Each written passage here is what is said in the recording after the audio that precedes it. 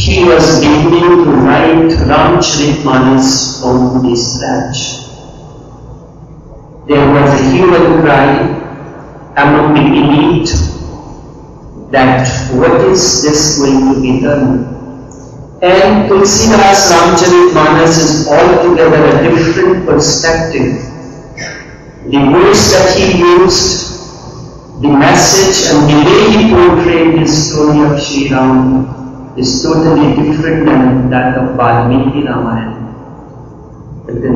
And again, about 60 years ago, when Swami Chinmayan began, after coming from the ashram of Tapovan Maharaj, his guru, he said he wants to spread this message for far and wide. So Tapovan told him to wait for 1 year. If you can have at least 4 people in the audience, it will be good. It took him 1 year. Then when he began the commentaries on Upanishads and Bhagavad Gita, there was a human cry again from those, the elite, but he continued. Today it is, our work is not a commentary on Bhagavad Gita because already there are so many commentaries. It is a new insights, a new beginning, a new chapter is being written. When we look at the Bhagavad Gita, who wrote it?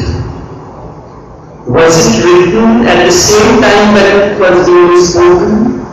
And how much time Krishna took to explain the sutras, 700 sutras of Bhagavad Gita to Arjuna?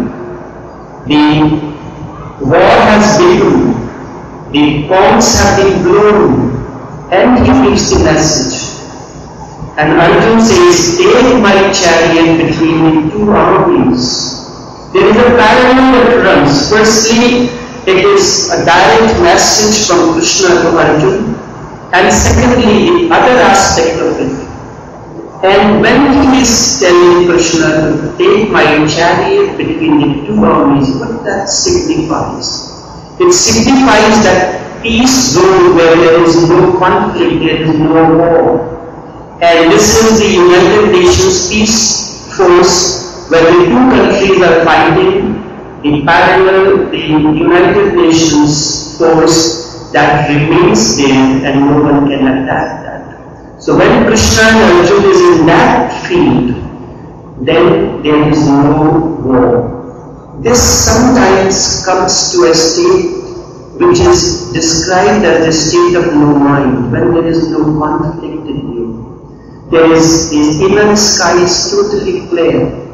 This is the first part that goes on. Then it begins with the message, the first sutra, that the only sutra, the blind king Dhritarashtra speaks, Dharma Kshetre, Kuru Kshetre, and then the first word that he used, Dharma Kshetra. What does Dharma Kshetra means? The field of righteousness. How can there be righteousness when the peace proposal is rejected? There is conflict between the two cousins. Can there be righteousness when husbands and wives are throwing words on each other and you are doing your prayer? No, it is no more Dharma Kshetra, it has become a Dharma Kshetra. But when say Veda Vyasa uses this word Dharma Kshetra, why did he use this word?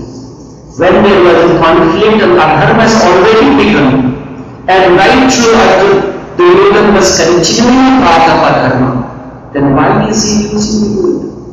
Can you understand the meaning of this word through your consciousness? Simply because you can read English, do you think you can understand the message, the theory of relativity written by Albert Einstein? No. There is a certain discipline you have to go through that process. And only then one day you will be able to understand the theory of relativity. So is the case. Veda Vyasa is the consciousness. It is merged with the totality and your consciousness. You are still trying to enter the primary school. So you have to pass the primary school, go through the college, reach to the field of research, and then you will be able to understand the words that Veda Vyasa used. This means Gita Dhyana Sadhana. And one thing is that if I am speaking today and I do not want to tell you what is my topic, he said, what kind of thing is this? I must know what you are speaking on. But Veda Vyasa does this. There is no chapter name given in the beginning. It says Prathamo Adhyaya. Because neither Krishna knows nor Veda Vyasa knows what he is going to speak. There is no preset question, preset dialogue or anything. Arjuna asks the question and Krishna responds to it. It is the response of Krishna to Arjuna. This is why there is no chapter name is given in the beginning. And at the end he says, Tatmat Tat Sri Bhagavad Gita Su Upanishad Su Brahma Vidyayam Sri Krishna Arjuna Samvade Arjuna Vishal Yoganam Prathamo Adhyaya. Then we say, after that he concludes that this chapter is nothing else but the explanation of Sri Krishna Arjuna. It is the category of Upanishad. That is a dialogue between the one who knows and one who is ready to understand. And this is why it is called Upanishad. And Brahma Vidyayam, it is the ever-expanding consciousness that is Krishna is speaking, and then he gives the name of the chapter. This we have to understand, why did he do that? And then there is three parallel lines goes on in Bhagavad Gita. First is Dhritarashtra and Sanjay Samvad. Dhritarashtra asks a question, and this line of action begins from the first sutra, Dharma Chetre Kurukshetre Samhita Yudhisthava. And this continues, Sanjay continues to give the explanation of what he is seeing, what he is hearing Krishna is speaking to Arjuna. Then in the 78th sutra of the 18th chapter, he concludes, he gives the answer to the question that was posed in the first place. Where there is Yogeshwar Krishna, where there is Dhanurdhar, mighty archer like Arjuna, certainly there has to be victory. This is my suggestion, this is my advice. And Mati means when a minister gives the secretary gives the advice to the prime minister, it is known as Mati. And then this is the first line of action that we know as Bhagavad Gita. The second is Krishna Arjuna Samvad, because that is what Veda Vyasa says, Sri Krishna Arjuna Samvade, Brahma Vidyayam. And this begins when Arjuna asks the first question, which is the Sutra 21st of the first chapter. He asks a question. Krishna begins the response. And the first Arjuna continues with the questions.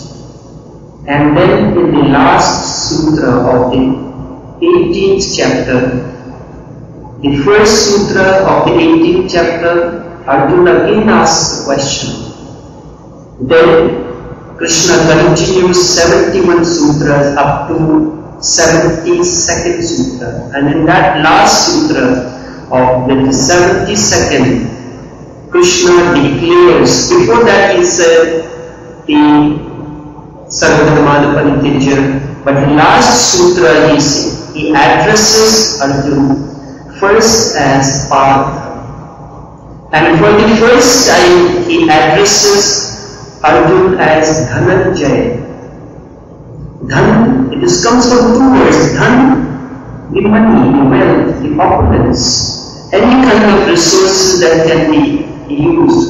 And then Jay means victory. You have now attained victory over opulence, victory over money, victory over resources, and it declares that you are enlightened now. But then where is the methodology of Krishna? That Veda Vyasa narrates that And that begins with the first sutra that Krishna spoke, which is Uttashtvā Kashmalmitam Vishwame Samupastitam. The first sutra that Krishna speaks is the second sutra of the second chapter, Uttashtvā Kashmalmitam Vishwame Samupastitam. Where did this kind of influences come into you or to? You belong to Aryan clan. You are a mighty archer. Where this situation has come upon you, unless the master can speak these words, there is no way he can transform you. When you are speaking to your child, and the child is failing again and again and not able to grasp the matter, he said, how can you say you are a strong man? You know everything and you can climb the tree, and you just cannot climb up on the chair. No, I am there. You climb up, you make an effort, and I'll help you. Unless and until the teacher can bring down these words to the student, there can be no transformation. These are the three lines of actions that simultaneously goes on in Bhagavad Gita. So, firstly, in order to reach to the level of understanding of Veda Vyasa, you have to go through the Gita Dhyan Sadhana, how to begin it. Somewhere the first step is that you have a Bhagavad Gita in your hand. Then you are trying to understand as Dhritarashtra did, because he could not hear what Krishna was saying, because his consciousness was moving. And in the first sutra, which the book will be coming between me, Avadhuta and Swami Dhyan Yatri, the English version of Bhagavad Gita, the first sutra, because according to Hindu scriptures it begins with At, thus. It is a continuation. Athato means there is no break, instead it is a continuation of what I have heard in the past. Nada begins with Nada Bhakti Sutra, Athato Bhakti Vyakhyasamaha. Now I am beginning to speak on Bhakti. When we look at Brahma Sutra, Athato Brahma Jigyasayam. Now I am speaking on Brahma Vidya. This goes on, Athato At, thus guided by the impending doom of destruction that loomed over the mental horizon of the blind king. Sleeplessly he wandered in the dark meadows of ignorance, with all the windows of the mind shut. No ray of light was informing. Thus agitated, immobile consciousness spoke, O Sanjay, explain to me what my children and that of Pandu is doing on the battlefield. So we have to go step by step into the methodology of Bhagavad Gita, because this is Sanskrit. And Sanskrit is not a language which is easily understandable. And not only that, all the language has emerged from silence. When many years ago my grandmother, the Sufi master, told me that you should try to learn the languages like Sanskrit, Urdu and Persian, because most of the book is in that language. I said, I am not interested in any language. If you can teach me something, teach me the language of silence, because it is out of silence all the other languages emerge. And meditation leads to you in the state of inner silence, inner harmony, and then the insights begin to emanate. You will begin to understand the message of Bhagavad Gita. Once I heard a person, he was illiterate. He was sitting on the banks of river Yamuna, trying to read the Bhagavad Gita. A learned person happened to pass by and he said, what are you doing? He said, I am reading, listening to Krishna. Not reading Bhagavad Gita, I am listening to Krishna. He said, but then, how are you reading there? The book is put upside down. That is not how it's supposed to be.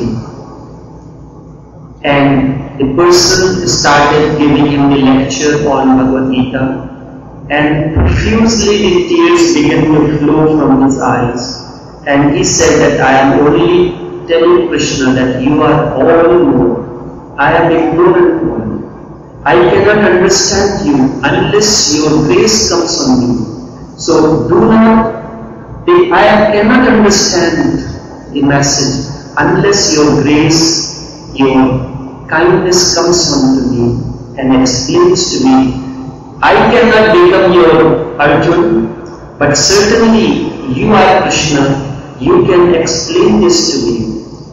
And tears were flowing from his eyes. Then the man, the learned man, the scholar, bowed down and touched his feet. He said, you have understood the message of Bhagavad Gita. Not I. Bhagavad Gita is not to be understood in the words. It is between the lines. When Krishna was speaking to Arjuna, do you think Krishna spoke to Arjuna or Arjuna asked Krishna? Asked the question. I can speak on my own authority that Arjuna did not ask any question and Krishna did not speak. It is a silent communion. Arjuna was ready, and in that state, just a glance and everything is transferred onto Arjuna. And Bhagavad Gita happened. Because if I give you a cup of tea to drink, or give you a very nice Indian delicacy and make it and give it to you to eat, you have your mouth full, and I ask you, can you tell me how it tastes? Can you do the action and give the narration? It happened, I heard that my younger brother, once a teacher told him to make a sentence and do the action also. So, make an action. So this is a normal thing I am writing like that. So my brother did.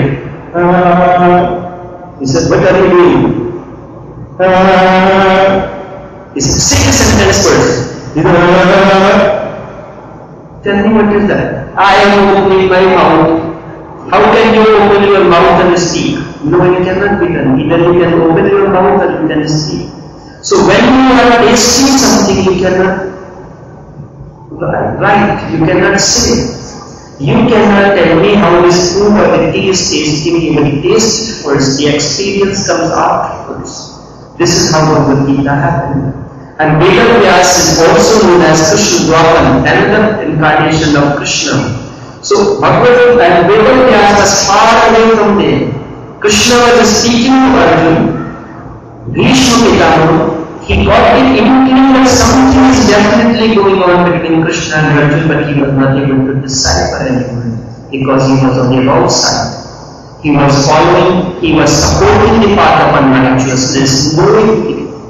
And then Dronacharya did not care. Duryodhana was out of question. Dhritarashtra heard it through Sanjay, and Sanjay heard everything that was going on the battlefield. But neither Sanjay nor Dhritarashtra was transformed. There was no transformation. Sanjay narrated the entire story. Dhritarashtra heard the entire story. Were they transformed? No. Vidu was nowhere in the picture. He has completely alienated himself the moment the Dhritarashtra was siding Duryodhana. And then he heard it meditatively. Veda Vyasa could feel that and he could explain this. The Bhagavad Gita happened first and was written afterwards. Because the experience comes first, then the words comes in. This is what we are intending to do through Gita Dhyan Sadhana. The first issue which is available internationally, you can just Google the name Gita Dhyan Sadhana. And this is going to be a quarterly journal. There is a difference between a magazine and a journal. Journal is of something of research quality. When there is an international journal of medical science or psychiatry, it contains the articles which need to be introspected, digested within your consciousness. And as these are digesting into you, they are changing your level of consciousness. You are crossing the standard 1 and you are coming to the standard 2. Then when you finish this school, then you enter the secondary school. and then university, and thereafter you begin your research. This is Bhagavad Gita Dhyana Sadhana, is research into the message of Krishna. And thereafter, with the research, 3 months is enough for you to digest that subject matter. Thereafter, the other will come in. And sorry, I don't remember, this is his project. I am simply supporting him. It is he who designs the articles. It is he who designs everything, and he tells me what will be the next issue of Meditation Times. And then and not only that, and just a few days ago he told me that we are beginning a new journal also on Ramayana and Ramcharitmanas. So it will be a Ramayana called Rama Gita Sadhana, International Journal. So the frequency will be quarterly, 4 issues will be published for the year, and these are available along with Meditation Times free of charge. The books that you saw that are written by me on various topics, and it is for you if you have interest, you can get an access on the Amazon.com. I have just spoken an introduction because of the time factor. There were certain factors which were beyond our control, and when someone gets the microphone, they do not want to leave it, so I do not want to be that way. So only this much for this morning, an introduction to Gita Dhyan Sadhana. Feel free, if you have any questions, you can mail it to us, we will respond. The email addresses, the telephone numbers, all available. I am available at your disposal, and rest assured when you send me a mail, you are bound to get a response. And those who have interest in writing, if you can write 1 paragraph, I will do, or our editors or the number will do the rest. And this is what he says.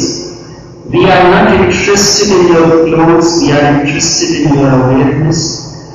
If you can write 1 paragraph, we will do the rest. We will modify it, we will improve on it, but we do not definitely want like a jute patch in a silk fabric, because the ambience, as you look on the screen, it is of top quality. This is why it has been rated very highly, and it has been uploaded one night about 11 o'clock, 10:30, and by next morning there were over 100 downloads of Gita Dhyan Sadhana worldwide. Anytime I publish anything, there is a tremendous response, because people know what this person is capable of, and whatever subject matter, whatever it comes in, it has been presented in that form. With this,